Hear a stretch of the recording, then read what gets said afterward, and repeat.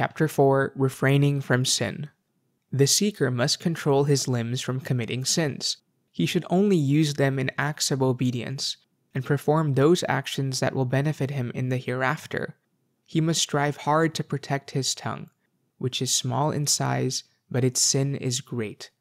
Refrain from lying, backbiting, and all speech that is forbidden.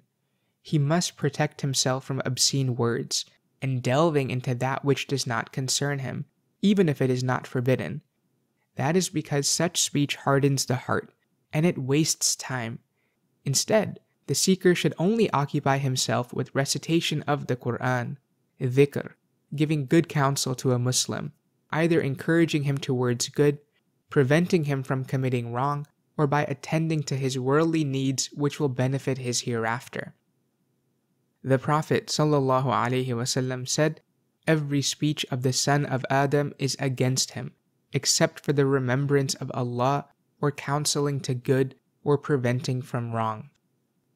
Know that hearing and sight are two open doors to the heart. Everything that enters them will travel to the heart. How many things does a person see and hear that he shouldn't?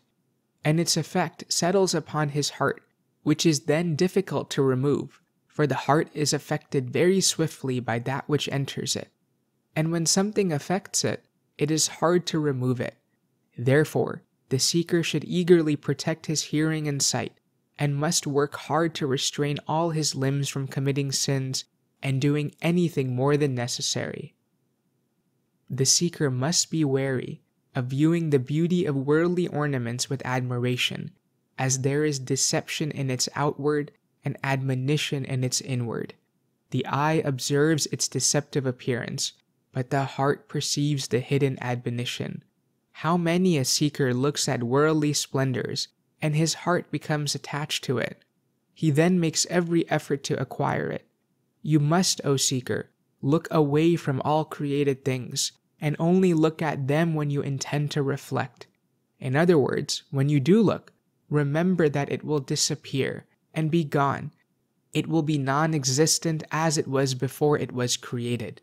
How many a man admired material things, who then passed away, while the things remained, and generation after generation inherited it.